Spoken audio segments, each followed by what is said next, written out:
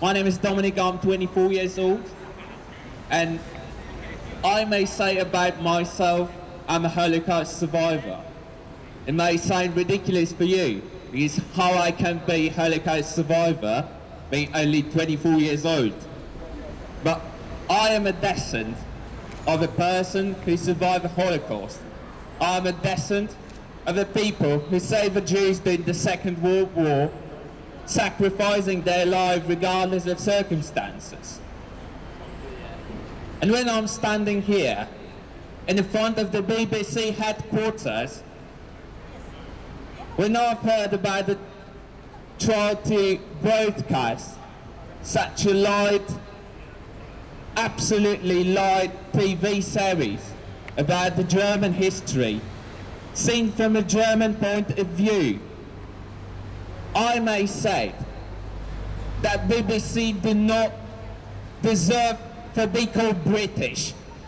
It should be called Nazi Broadcast Corporation, because the company which is broadcasting such a lie about Britain, about Poland, about whole Europe, do not deserve to be British. Because the British taxpayers who are paying the taxes for the BBC, they are also descent of the people who fought against the Germans during the Second World War. They are descent of the people who fought over the Nazism, which was one of the worst things happened to human mankind. This is a proverb from the Talmud, a holy book of the Jewish law. Who's saving one life is saving whole humankind. And you, BBC, you are liars.